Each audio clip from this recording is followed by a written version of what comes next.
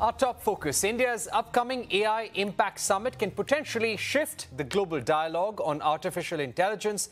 New Delhi can position itself as a voice for the global south, advocate for AI that is inclusive, affordable and aligned with regional needs. At the G20 summit in November, Prime Minister Modi called for a global compact on AI to prevent its misuse and ensure it's transparent and safe, and also possibly starting a real conversation on AI governance without stifling innovation. As nations race to integrate AI into their economies, India's summit in February could set a new tone for international cooperation in artificial intelligence, prioritizing human-centric applications over just technological competition.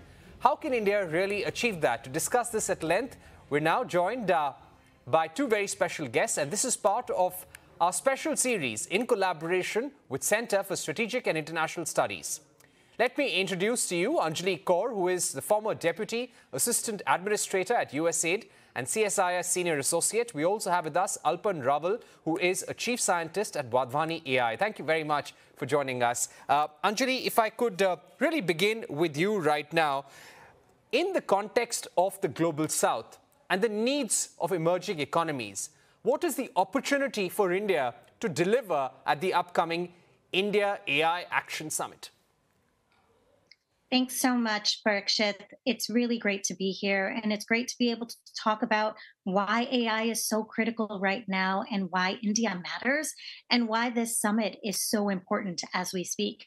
Remember, this is the first summit that's happening in the Global South, which is so critical. Previous summits have always happened with the Global North being featured, whether it be in France, in the UK, in Korea. And so that's why it's really critical right now that this summit is happening forward looking towards impact and not just thinking about regulation.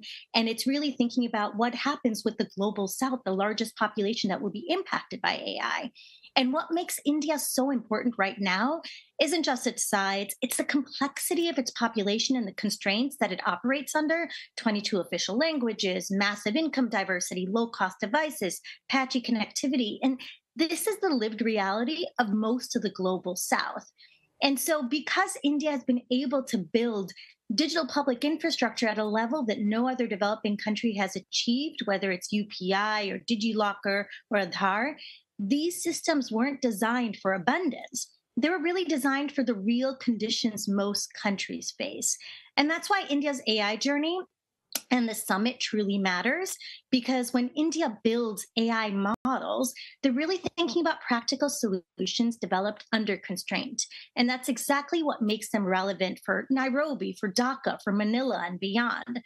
And so when we talk about India representing the Global South, it's not symbolic. India's truly demonstrating what inclusive, affordable, population scale AI can actually look like.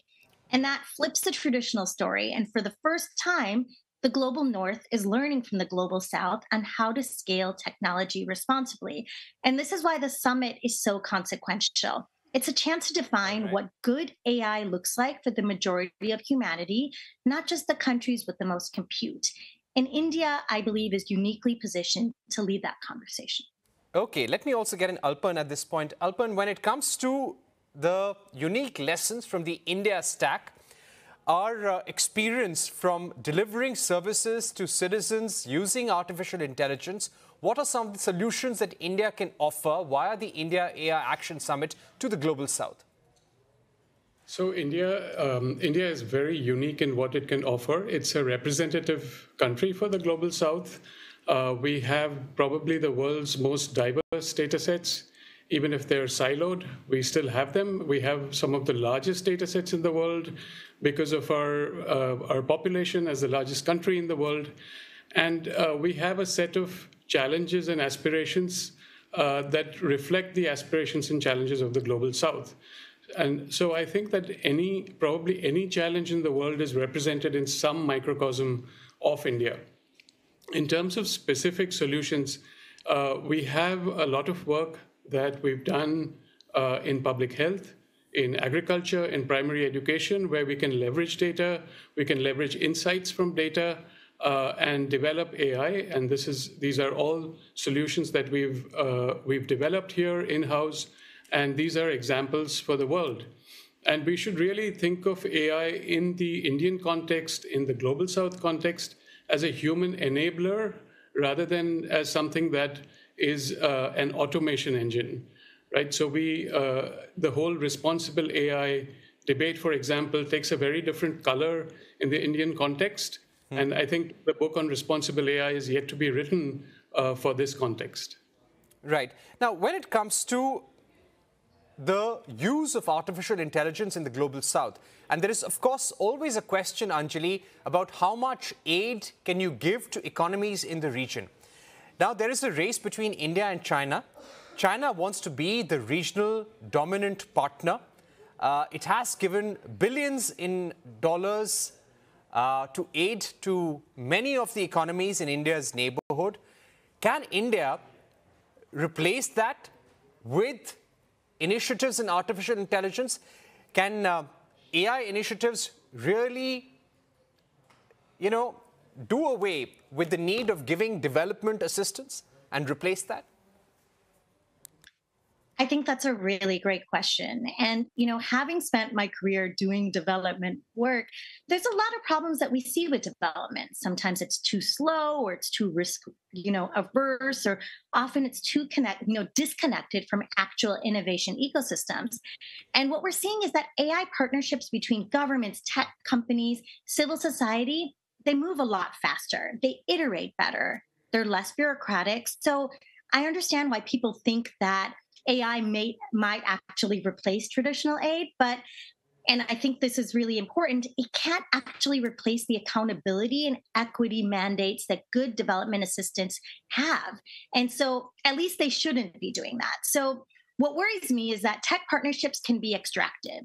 They can prioritize commercial interest over community needs, and they can move fast and break things, right? But when you're breaking things like in public health or in education systems, people actually get affected. They get hurt by it. So I believe that AI shouldn't actually be replacing traditional development assistance. What they should be doing is exposing its failures and figuring out what's working and what's not working. And the future isn't development assistance or AI. It's taking the speed and innovation of AI partnerships and marrying them with the equity lens and the long-term commitment that good development actors actually bring. And so I believe, the idea isn't who naturally funds it. It's the question is, are marginalized communities better off? Are local institutions strengthened or weakened? Is this sustainable beyond a pilot? And so if AI partnerships can answer yes to all of those questions, and some can, then we're evolving development assistance, not replacing it. And we have to be really intentional about doing that. All right. Let me also get in Alpan once again. Alpan, when it comes to the global compact around AI, something that the Prime Minister has spoken about, can the AI Action Summit really deliver that? Do you think both the developed and the developing world will come to a consensus? And without some sort of compact and regulatory framework that we agree upon voluntarily, can AI really help global good? No, I agree that we do need a regulatory framework that we align with. It can't be a framework that's imposed from the West. It has to take into account the reality of Indian lived existence on the ground. Right? It has to take into account privacy concerns that exist in India that may be very different from the types of privacy concerns that exist in the West. For example, you're looking at a population that is perhaps not so reticent about sharing their Aadhaar numbers, but have serious concerns about strangers touching their babies, for example, right? So that's a very type of privacy angle that we need to consider. Discussions around bias and fairness in the Indian context also tend to be different from the Western context. So I think, yes, a global compact is possible, but it has to take into account local lived experience in India. And I think once we take into account the concerns of the West, the concerns of the Global South, and marry them into a single regulatory framework, I think that is what will spur innovation and sharing of innovation between the Global South and the Global North. Right. Anjali, returning to you, what do you think success will look like for India at the AI Action Summit? And what can India do in terms of increasing investments in the global south on artificial intelligence to make sure that we're able to take our digital initiatives to other nations which really need them? We are bringing them solutions on ground that help their people in day-to-day lives. Yeah, I think that success isn't just India hosting this really important conference right now. It's really about India shifting the global conversation from the global south as a market for AI to the global south as a model maker for inclusive AI governance. And as Alpan had said, we really truly need a framework for AI governance that's actually usable between the global north and the global south. And what that means is actionable guidance that a minister in Kenya or Vietnam can take back and implement. And we need practical playbooks. How do you regulate AI with limited technical capacity? How do you build these multilingual data sets? How do you ensure AI procurement doesn't just benefit big tech? And I really believe that India can lead this because it solved a lot of these problems already. And then next, we need to have these concrete partnerships. We need funded initiatives with clear deliverables and timelines. So imagine things like regional AI compute sharing agreements so smaller countries aren't necessarily only dependent on big tech cloud services, or multilingual data sets that are collaborative where countries pool resources, south to south technology transfer where India's AI solutions in agriculture get adapted for sub-Saharan Africa, for instance. And that's truly what I see success looking like. But I also think it's really important for, countries to be able to coordinate and learn from each other. Success is really peer-to-peer collaboration, not replicating the north to south dynamic with the different geography. And so I really see that, being able to see the future of this is being able to make sure that resources aren't wasted and communities aren't harmed and trust isn't broken. And AI is going to transform development whether we're ready or not. And the question is whether that transformation is equitable, whether it's distributed, whether it's, co-created rather than imposed. And I really believe that this AI summit hosted by India can show the world that the global south isn't just adopting AI, it's shaping how AI should work for the majority of humanity. And for me, that would be success.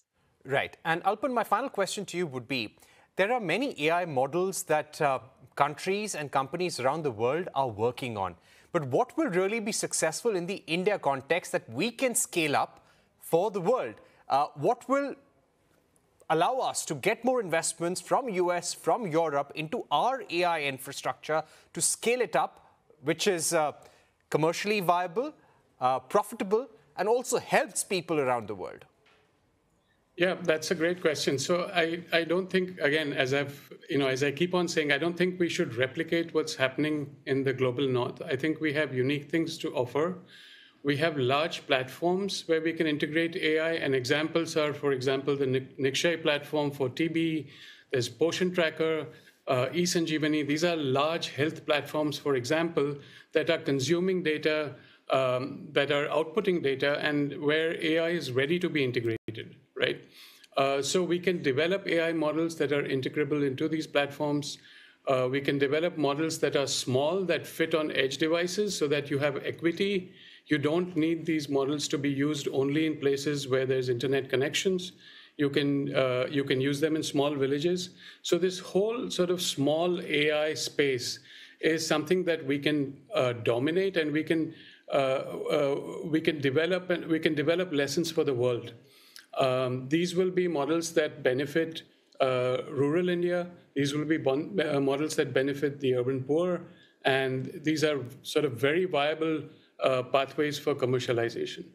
All right. Alpan, Raval, and Anjali, thank you so much for joining us on the program with those sharp insights on what India can do in terms of bringing AI solutions to the global south. And all eyes now on the India AI Action Summit. We're taking a short break, but don't go anywhere. We get you some more global news on the other side.